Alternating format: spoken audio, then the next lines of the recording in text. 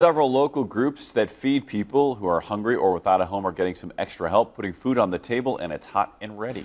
The Little Caesars Love Kitchen is making its way around central Illinois. It's a bright orange, big rig pizza kitchen on wheels that travels the country, providing relief to those who are food insecure, unhoused, disaster survivors, even first responders. Since it started rolling in 1985, the Love Kitchen has now served 4 million people across the U.S. Today, it was at Sophia's Kitchen in Peoria. 130 pizzas cooked inside the trailer and then served to dozens.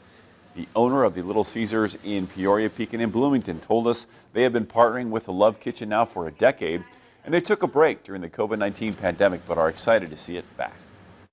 It is a tremendous opportunity for us. Like I said, we were so excited that they were coming back to us because that gives us the opportunity to just help our community.